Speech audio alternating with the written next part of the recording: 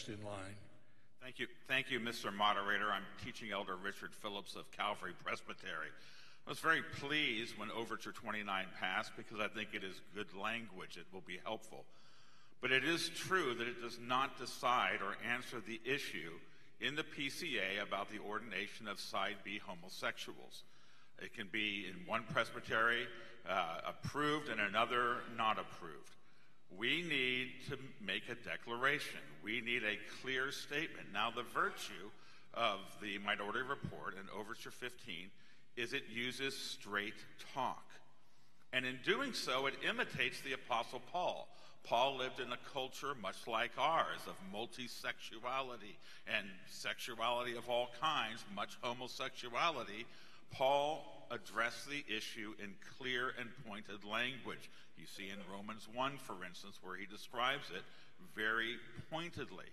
Now, when we ordain men to office, we are establishing our understanding of exemplary Christianity. And the Apostle Paul tells us, for instance, in Ephesians chapter 4 and Colossians chapter 3, that when it comes to inward desires, we are to put them off. We're not to keep them on.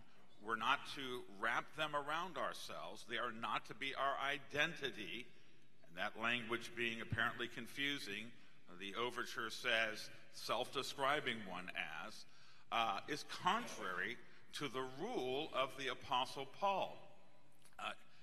Dare I say, brothers, the Apostle Paul was not engaged in a Pharisaical exercise when he gave this rule. He was a former Pharisee who was the apostle of grace.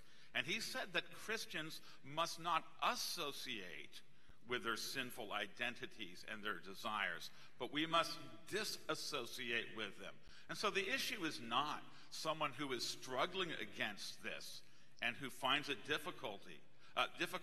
That person has the sympathy and support of this entire denomination and their full embrace as fellow Christians, beloved by God, justified through faith alone. The question is the one who is not putting it off, who is not disassociating himself.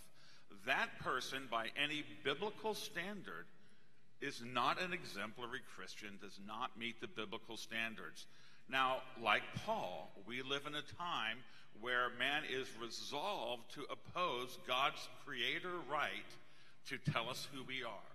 God said we are male and we are female.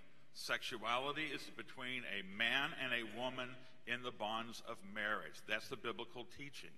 And we live in a time where, last time I checked, I think there's 58 gender options on Facebook.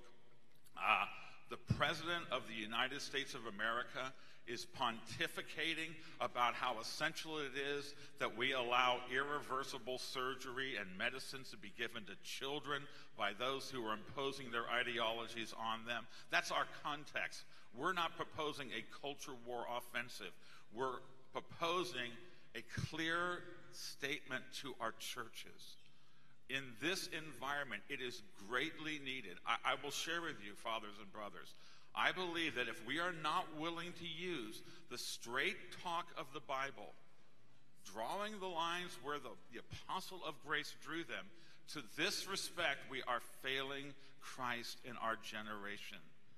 Our churches need to look to the elders and the General Assembly and see that we are obedient to the Word of God and its clear, straightforward language. I thought the mover of the Minority Report spoke very well that this is not prone to language police. It would actually be very hard to enforce this in a presbytery, and it should be. It would require a flagrant situation that would be challenging the Bible's teaching and our understanding of this. This is not something that would be easily employed in a malicious way around the denomination.